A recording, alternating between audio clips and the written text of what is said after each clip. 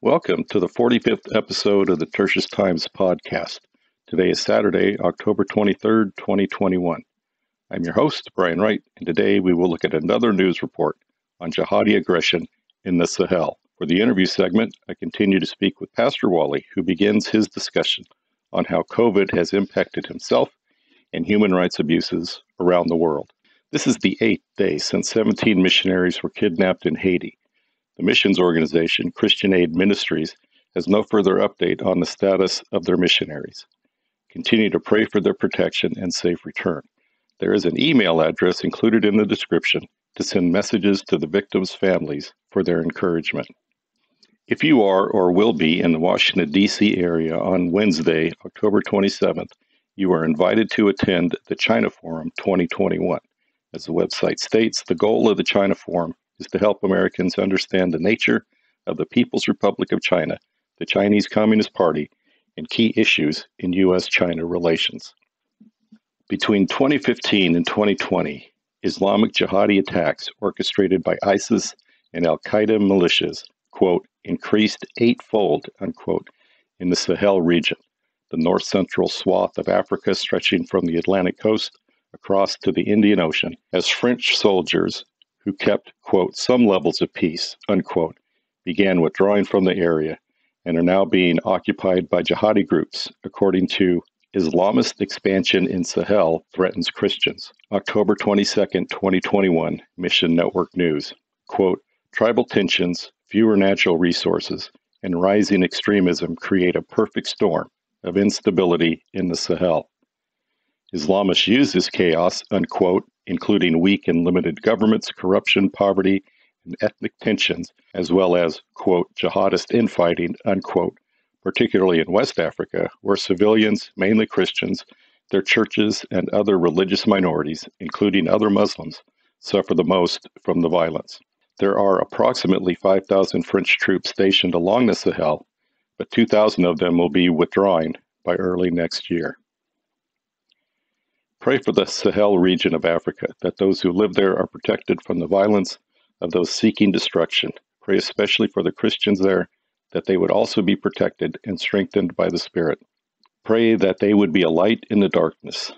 Pray for the jihadis, that they may discover the forgiveness, grace, and mercy of the one true God, and cease their vengeance against their fellow human beings. Pray for the countries of this region, that their leaders may have the strength and resources to wisely and effectively protect their people. And now let's rejoin the interview with Pastor Wally. Previously, he told us of his life and how he found his way, led by God, to Saudi Arabia, and his life as a missionary in the heart of the Middle East, as well as his life in ministry after the expulsion from the Saudi kingdom. Today, he begins his discussion on how COVID has impacted himself and human rights abuses around the world. Welcome. This is Pastor Wally. We've been having very encouraging, delightful conversations with him, learning about his experiences, his insights into various topics, mostly on persecution around the world.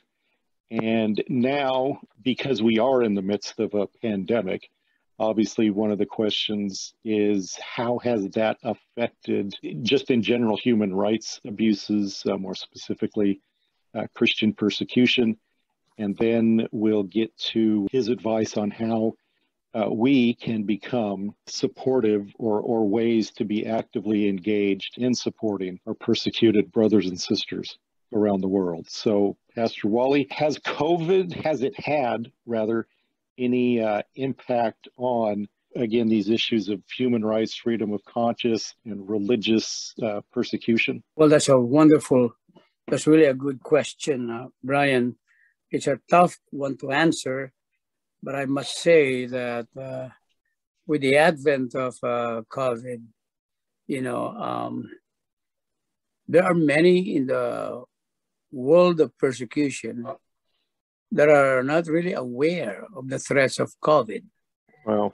And that's the simple truth, because they're just so immersed and soaked into this daily persecution they're experiencing, that even when they get sick, they don't look at it as COVID. They just see it as, as a sickness that's normal, that happens to anyone. Right.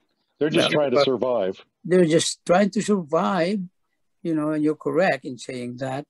And so it's really not really, COVID has not really had an effect on persecution, although I must also say that there have been a few reports of those Christians in those countries that have been affected. And yet they don't count this as the real threat. To them, the real threat are the persecutors, Right. Unlike to us here, we have highlighted, the COVID so much. And some of them are just frown at it and just kind of like, no, that's really not our issue here.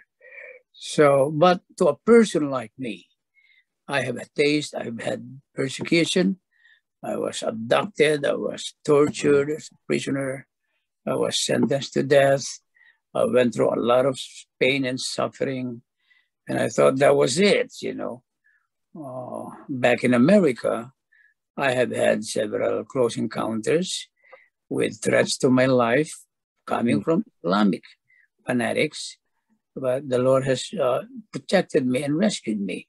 Right. So I'm still around to this day, to the glory of God. But when it comes to COVID, I was not, excused. I sometime in June of last year, I was infected by the COVID. It came through another pastor. He was actually one of my assistant pastors who passed it on to me. He was not even aware he had it. I'm not aware that I had it, but stayed home for a few weeks trying to recover, like home self-medication. But then I got worse. And when I got worse, it was now COVID was really the news all over. The threat was all over the place. There was already lockdowns, right. Here in our country. So, so my wife became very concerned because I was so sick, right? Very frail, and I was losing weight so quickly. So she rushed me to emergency personally. She took me to emergency. The moment she dropped me off, I was separated from her, and she did not see me again. They declared me guilty. I was said that they told me I had COVID. I was immediately isolated. People that saw me inside the room were all on their PPEs, protected head to foot. I could not see people just like that. The nurses, the doctors, they don't even come two at a time. They only enter one at a time, and they were they're all covered. I was treated like a really terrible case. We'll leave the interview there and pick it up again tomorrow, where Pastor Wally will continue to share his thoughts on how COVID has impacted himself and human rights abuses around the world. Continue to pray for the 17 missionaries kidnapped 8 days ago in Haiti, especially for their protection and safe return. As I mentioned at the beginning of the podcast, if you are or will be in the Washington, D.C. area on Wednesday, October 27th, you are invited to attend the China Forum 2021. Again, as the website states, the goal of the China Forum is to help Americans understand the nature of the People's Republic of China, the Chinese Communist Party, and key issues in U.S.-China relations. Thanks for joining me today. I hope you found the information and interview presented here useful and that it encouraged you to pray for these people in areas of concern and perhaps even inspires you to take positive steps of involvement to alleviate the suffering of so many around the globe.